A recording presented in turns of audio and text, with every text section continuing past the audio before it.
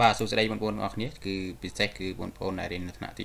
10នេះគឺជាវីដេអូមួយដែលនិយាយអំពីសម័យកាលឬ grade ទី2មានមួយអញ្ញត្តិក្នុងកម្រិតមូលដ្ឋាននៅក្នុងវីដេអូនេះគឺមាន3ផ្នែកគឺទី1ហ្នឹងគឺមូលដ្ឋានគ្រឹះហ្នឹងគឺមូលដ្ឋានគ្រឹះនៃសម័យកាលឬ grade ទី2មានមួយអញ្ញត្តិហ្នឹងតើសម័យកាលឬ grade ទី2នេះមានធាតុសំខាន់អ្វីខ្លះនិងលក្ខខណ្ឌចាំបាច់ណាខ្លះទើបគេសម្គាល់វាបានថាជាសម័យកាលឬ grade ទី2មានមួយអញ្ញត្តិផ្នែកទី2នោះគឺសម័យកាលស្តង់ដារគឺសំដៅទៅលើសម័យកាលស្តង់ដារ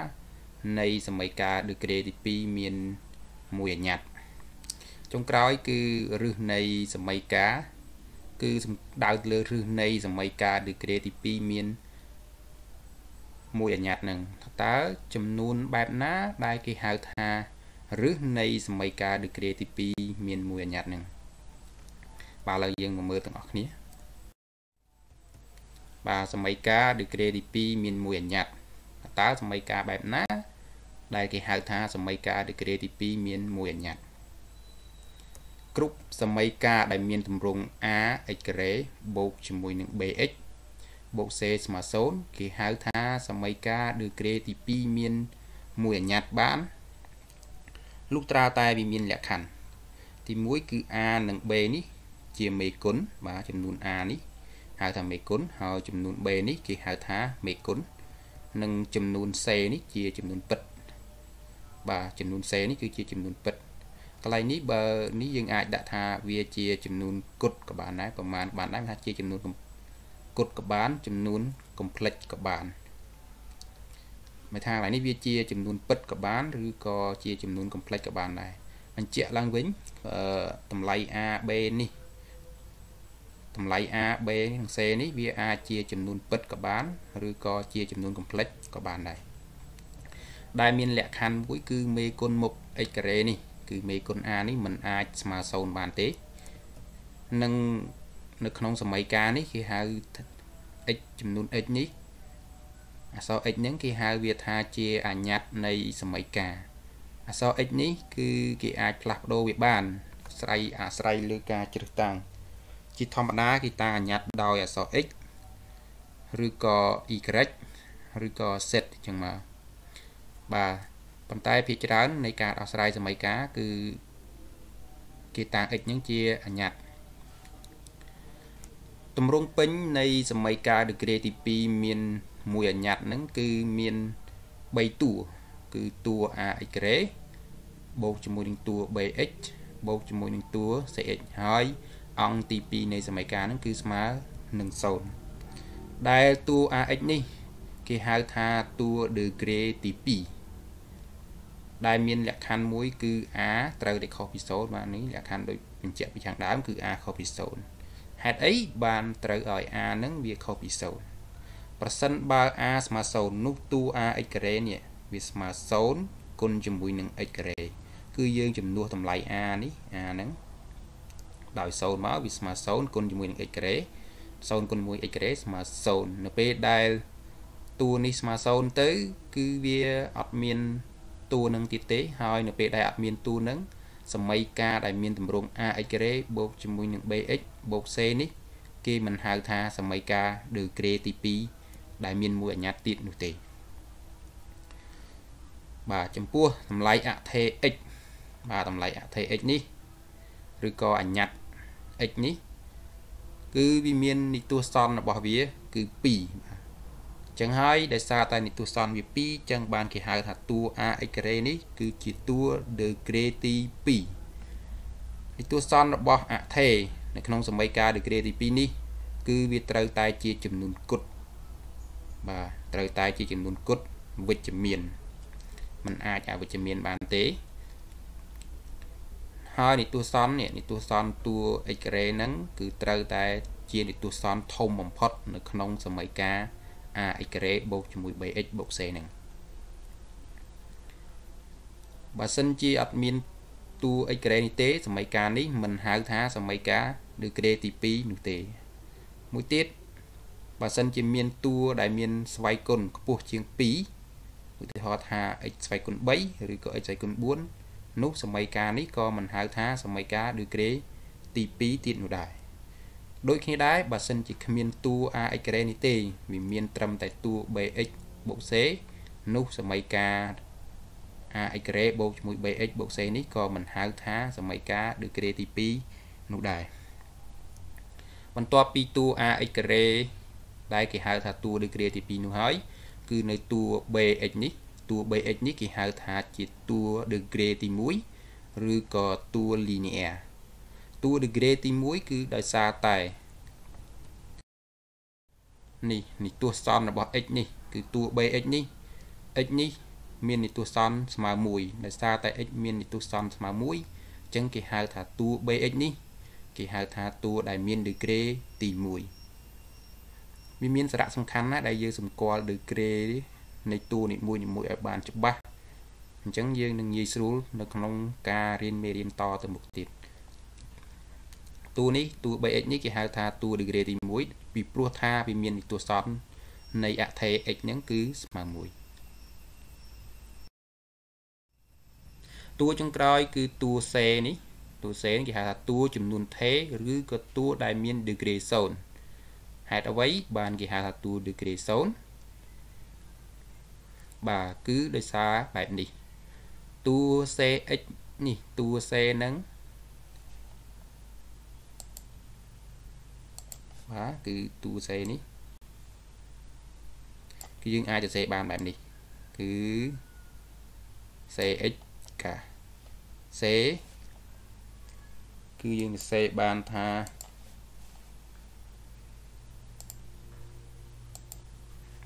បាទតួ c នេះអាចសរសេរបានថា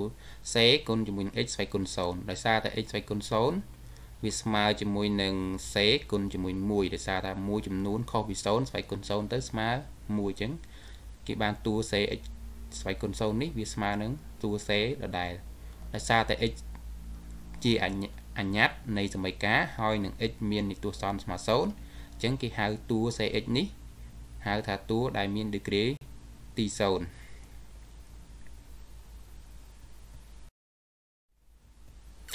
បាទចំពោះសមីការដែលមានទម្រង់ ax ការ៉េបូកជាមួយ bx បូក c នេះគេហៅថាទម្រង់ពេញនៃសមីការ degree ទី2មាន1អញ្ញត្តដោយសារតែវាមានសមីការ degree ទី2ខ្លះមានទម្រង់មិនពេញទេអញ្ចឹងគេចែកសមីការនេះទៅជា3ប្រភេទទៅតាមចំនួនតួនៃសមីការនឹងឯងទី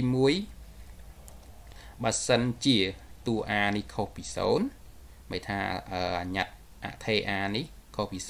0ហើយ b ស្មើ0និង c នេះស្មើ0អញ្ចឹងសមីការដែលមានទម្រង់ ax ការ៉េបូកជាមួយ bx បូក c ស្មើ0នេះវាមានត្រឹមតែតួ ax ការ៉េតែប៉ុណ្ណោះបាទវាមានតែមួយតួទេគឺតួ ax ការ៉េស្មើនឹង0ឧទាហរណ៍ដូចជា 3x ការ៉េស្មើ0អញ្ចឹងសមីការ degree ទី2នេះជាសមីការ degree ទី2ដែលមានឯកធាតុឬក៏សមីការ degree ទី2ដែលមានតែមួយតួប្រភេទទី2គឺសមីការ degree ទី2ដែលមាន2តួឬក៏សមីការ degree ទី2ទ្វេធាបាទបើសិនជាយើងមើលក្នុងសមីការរបស់យើងគឺមានទម្រង់ ax ការ៉េបូកជាមួយ bx បូក c ហ្នឹងយើងតម្លៃរបស់អថេ a នេះហើយនឹងអថេ c នេះគឺមិនអាចស្មើ0ទេប៉ុន្តែនេះអថេ b នេះវាស្មើនឹង0អញ្ចឹងសមីការយើងនៅសល់តែ2តួទេគឺតួ ax ការ៉េបូកជាមួយនឹង c ស្មើនឹង0បាទគឺ ax ការ៉េបូកជាមួយ c ស្មើ0អញ្ចឹងវាជាសមីការ degree ទី2ដែរប៉ុន្តែមានតែ2តួទេឧទាហរណ៍គឺដក 3x ការ៉េបូកជាមួយ5ស្មើ0នេះក៏ជាសមីការ degree ទី2ដែរប៉ុន្តែវាមានតែ2តួបើសិនជាករណី a និង b ខុសពី0បាទបើសិនជា a កន្លែងនេះខុសពី0ហើយ b កន្លែងនេះខុសពី0និង c នេះស្មើ0អញ្ចឹងសមីការយើងមាននៅសល់តែ2តួទេគឺ ax ការ៉េបូកជាមួយនឹង bx ស្មើនឹង0បាទគឺ ax ការ៉េបូកជាមួយ bx ស្មើ0នេះក៏ជាសមីការ degree ទី2ដែរប៉ុន្តែមានតែ2តួប៉ុណ្ណោះបាទឧទាហរណ៍ដូចជា 5x ការ៉េដកជាមួយ 2x ស្មើ0ជាសមីការ degree ទី2ដែលមានទម្រង់មិនពេញទេគឺវាមានតែ2តួនិងចុងក្រោយគឺសមីការ degree ទី2ត្រីធាឬក៏ជាអាចនិយាយថាសមីការ degree ទី2ពេញមានទម្រង់ពេញ បាទតម្រងពេញគឺលក្ខខណ្ឌគឺ A B និង C គឺខុសពី0មានថាអថេ A B C នេះគឺត្រូវតែខុសពី0បាទគឺមានតម្រងបែបនេះគឺ AX ក្រេហ្នឹងឧទាហរណ៍ដូចជាសមីការដែលមានតម្រងដក 2x ក្រេដកជាមួយ 5x បូក 7 ស្មើ0ជាសមីការដឺក្រេទី2ដែលមានតម្រងពេញបាទបន្ទាប់ពីសមីការដឺក្រេទី2ដែលយើងបាននិយាយពីតម្រងរបស់វាហើយឥឡូវយើងមើលតម្រងស្តង់ដារវិញសមីការដឺក្រេទី2មានតម្រងស្តង់ដារដូចម្ដេចបាទតម្រងស្តង់ដារនៃសមីការដឺក្រេទី2ជាការតម្រៀបតួនៅអង្គខាងឆ្វេងនៃសមីការតាមលំដាប់ចុះនៃដឺក្រេពីឆ្វេងទៅស្ដាំហើយអង្គខាងស្ដាំហ្នឹងវាស្មើនឹង0ហើយយើងឧទាហរណ៍យើងមានសមីការមួយគឺ 4x ដកជាមួយនឹង3បូកជាមួយនឹង 2x ក្រេស្មើ0នេះជាសមីការដឺក្រេទី2ហើយប៉ុន្តែវាមិនមែនជាតម្រងស្តង់ដារនោះទេបើយើងសង្កេតទៅមើលដឺក្រេនៃតួនីមួយបាទគឺតួ 4x នេះមានដឺក្រេវាគឺ1ហើយតួដក3នេះគឺមានដឺក្រេ0ហើយនឹងតួបូក 2x នេះគឺវាមានដឺក្រេរបស់វាគឺស្មើនឹង2ដឺក្រេរបស់វានេះមិនបានរៀបតាមលំដាប់ចុះពីឆ្វេងទៅស្ដាំទេមានថាវា1 0 2អញ្ចឹងថាវាអត់មានលំដាប់ចុះទេលំដាប់ចុះបែបណាលំដាប់ចុះគឺបែបនេះយើងរៀបដឺក្រេវាតាមលំដាប់ចុះពីឆ្វេងទៅស្ដាំគឺ2ធំតមកទៀតគឺ1រួចមកគឺ0បាទដឺក្រេតាមលំដាប់ចុះគឺគេរៀបដឺក្រេវាតាមលំដាប់បែបហ្នឹងឯងគឺយកតួទាំងអស់ហ្នឹងមកសេតាមលំដាប់ចេះឥឡូវនេះយើងលើកតួ 2x នេះមកមុខអញ្ចឹងយើងនឹងសេបានថា 2x ការ៉េបាទតមកទៀតគឺយើងតួ 4x នេះយើងសេដាក់តាមលំដាប់ចុះនៃដឺក្រេវាមកគឺបូកជាមួយនឹង 4x រួចបូកជាមួយនឹងតួចុងក្រោយគឺដក3ស្មើនឹង0អញ្ចឹងសមីការដឺក្រេទី2ដែលរៀបដឺក្រេរបស់វារៀបបាទគឺសមីការដឺក្រេទី2ដែលរៀបតួតាមលំដាប់ចុះនៃដឺក្រេពីឆ្វេងទៅស្ដាំហើយអង្គទី2ស្មើ0នោះសមីការបែបនេះគេហៅថាសមីការដឺក្រេទី2ដែលមានតម្រងស្តង់ដារចំពោះឧទាហរណ៍បន្ទាប់គឺសមីការដក 5x ដក 3x ការ៉េស្មើ0បាទសមីការនេះមិនជាសមីការដឺក្រេទី2ដែរប៉ុន្តែវាមានតម្រងមិនពេញទេនិងវាមានលំដាប់នៃដឺក្រេរបស់វាគឺតួដក 5 នេះមានដឺក្រេ0ហើយនឹងតួដក 3x នេះមានដឺក្រេ2ហើយអង្គខាងស្ដាំរបស់វាស្មើ0រួចហើយអញ្ចឹងយើងសរសេរវាជាតម្រងស្តង់ដារគឺរៀបតាមលំដាប់ចុះនៃដឺក្រេគឺយើងរៀបតាមបែបនេះគឺ2 0គឺយើងលើកតួដែលមានដឺក្រេខ្ពស់នឹងដាក់នៅមុខគេគឺដក 3x ការ៉េតមកទៀតគឺតួដែលមានដឺក្រេតូចជាងវាបន្ទាប់នឹងគឺដក 5x ដកបាទសំទោសគឺដក 5បាទនេះកន្លែងនេះវាអត់មានដឺក្រេ1ទេអញ្ចឹងបើអត់មានដឺក្រេ1យើងរៀបមក2 0ទៅមិនក៏ដោយឲ្យតែពីធំមកតូចអញ្ចឹងសមីការដែលយើងសរសេរបាននេះគឺសមីការដក 3x ការ៉េដក 5នេះជាសមីការដឺក្រេទី2មានតម្រងស្តង់ដារឧទាហរណ៍មួយទៀតគឺសមីការដឺក្រេទី2គឺ 12x បូកជាមួយនឹង 5x ការ៉េស្មើ0នេះជាសមីការដឺក្រេទី2តែមិនមែនជាតម្រងស្តង់ដារទេអញ្ចឹងយើងមើលដឺក្រេរបស់វាគឺតួ 12x នេះគឺមានដឺក្រេ1ហើយតួ 5x ការ៉េមានដឺក្រេ2អង្គទី2ស្មើ0រួចហើយអញ្ចឹងយើងរៀបដឺក្រេយើងនឹងតម្រៀបតួនីមួយនៃសមីការដឺក្រេទី2ហ្នឹងតាមលំដាប់ចុះនៃដឺក្រេរបស់វាគឺរៀបដឺក្រេវាមកគឺ2 1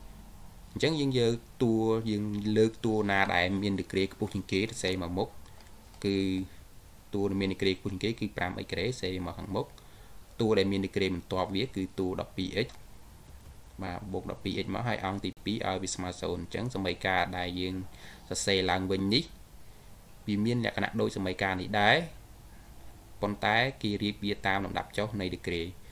រៀបតាមលំដាប់ចុះនៃដឺក្រេនេះវាមានសារៈប្រយោជន៍នៅពេលដែលយើងដោះស្រាយរករឹសនៃសមីការដឺក្រេទី2អញ្ចឹងបងប្អូនត្រូវចំណាំឲ្យបានច្បាស់ បាទចុងមួយទៀតគឺសមីការដែលមានតម្រង់ 2x ស្មើនឹងដក 3x ការ៉េបូក 7 ស្មើបាទ sorry ម្ដងទៀតបាទគឺសមីការដែលមានតម្រង់ 2x ស្មើនឹងដក 3x ការ៉េបូកនឹង 7 យើងមើលទៅសមីការនេះមាន 3 តួគឺតួ 2x ហើយនឹងដក 3x ការ៉េបូក 7 អញ្ចឹងឌឺក្រេខ្ពស់បំផុតគឺ2 អញ្ចឹងសមីការនេះជាសមីការឌឺក្រេទី 2 ដែរតែមិនមែនមានតម្រង់ស្តង់ដារនោះទេទី 1 គឺឌឺក្រេរបស់វាមិនបានរៀបតាមលំដាប់ចុះ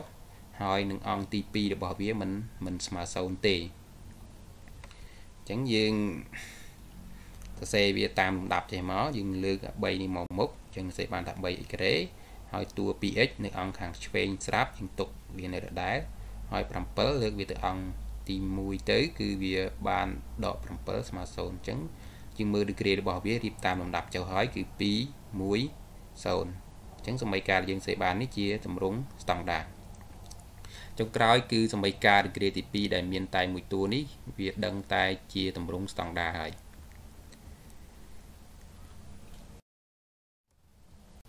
បាទបន្ទាប់ទៀតគឺចំណុចចុងក្រោយគឺរឹសនៃសមីការឌឺក្រេទី 2 មានមួយអញ្ញត្តិសមីការឌឺក្រេទី 2 ដែលមានតម្រង់ ax ការ៉េបូក bx បូក c ស្មើ0នេះ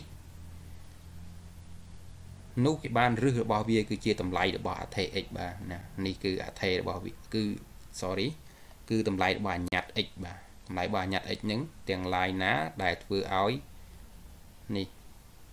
អង្គខាងស្ដាំ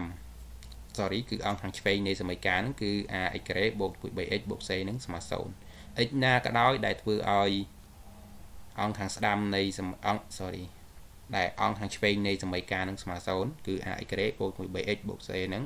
ស្មើ0តម្លៃ x នោះត្រូវបានគេហៅថារឹសនៃសមីការឧទាហរណ៍យើងមានសមីការ x ការ៉េដក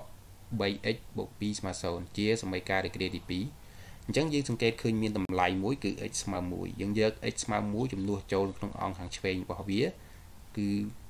x ការ៉េដក 3x បូក 2ចំនួនទៅដោយបដូរតម្លៃបដូរ x ដាក់ចំនួនដោយលេខ1ចឹងសេបានថា1ការ៉េដកជាមួយ3បាទដក3គុណ 1x ជាងសេបានថាដក3គុណ1 បូក2យើងគណនាមក1ការ៉េស្មើ1ដក3គុណជាមួយ1ស្មើដក3ហើយបូកជាមួយនឹង2នៅដដែលនេះយើងគណនាមក1ដក3សល់ដក2ដក2បូក2ស្មើ0បាទអញ្ចឹងនេះតម្លៃ x ស្មើ1នេះវាធ្វើឲ្យអង្គខាងឆ្វេងនៃសមីការ x ការ៉េដក 3x បូក2ស្មើ0នេះគឺវាស្មើនឹង0អញ្ចឹងគេបាន x ស្មើ1ជារឹសនៃសមីការរបស់យើងដូចគ្នាចំពោះ x ស្មើ2យើងពិនិត្យតម្លៃវាទៅយើងចំនួន x ដោយលេខ2យើងនឹងសេបានថា x 2ការ៉េដកជាមួយនឹង3គុណ1 2បូក2យើងគណនាមក2ការ៉េស្មើ4ដក3គុណជាមួយនឹង2ស្មើដក6 2ចុងក្រោយទុកនៅដដែលយើងគណនាមក4ដកជាមួយ6ស្មើដក2ដក2បូក2ស្មើ0បាទអញ្ចឹងយើងទាញបានថាចំនួន x ស្មើ2នេះវាធ្វើឲ្យត្រីធានេះគឺ x ការ៉េដក 3x បូក2ហ្នឹងវាស្មើនឹង0អញ្ចឹងគេថា x ស្មើ2ក៏ជារឹសនៃសមីការរបស់យើងដែរគឺសមីការ x ការ៉េដក 3x បូក2ស្មើ0អញ្ចឹងសមីការនេះមានរឹស2គឺ x ស្មើ1និង x ឬក៏ x ស្មើ2ជាទូទៅសមីការឌឺក្រេទី 2 ដែលមានតម្រង់ ax ការ៉េបូកជាមួយ 3x បូក c ស្មើ0នេះគឺវាមានរឹសឬគេអាចហៅថាចម្លើយនឹង2ជានិច្ចបាទសមីការនេះគឺមានរឹស2ជានិច្ចរឹសនៃសមីការដែលមានតម្រង់ ax ការ៉េបូកជាមួយ 3x បូក c ស្មើ0ហ្នឹងវាមាន3ប្រភេទដូចជារឹស2ជាចំនួនពិតបាទសមីការនេះវាអាចមានរឹស2ជាចំនួនពិតដោយឧទាហរណ៍មិនអញ្ចឹងគឺ x ស្មើ1និង x ស្មើ2ជាចំនួនពិតហើយនឹងជារឹសនៃសមីការប្រភេទទី2គឺរឹសដប់នេះរឹសវាតែមួយទេប៉ុន្តែដោយសារតែគេថាសមីការឌឺក្រេទី 2 មានរឹស2ជានិច្ចអញ្ចឹងគេថារឹសមួយហ្នឹងគឺវារឹសជាន់គ្នាអញ្ចឹងគេថារឹសដប់ហើយនឹងជាចំនួនពិតចុងក្រោយគឺរឹស2ជាចំនួន complex là ní rước này mấy cá cứ miền phần nắng là ní cru mình chẹt mình tịch trongចំណុចនេះនៅក្នុងសមីការរបស់យើងបាទគឺសមីការដែលមានតម្រង់ ax ការ៉េបូកជាមួយ bx បូក c ស្មើ0នេះគឺវាមានអីខ្លះចំនួន a b ហើយនឹង c នេះគេហៅថាអថេរនៃសមីការហើយចំនួន x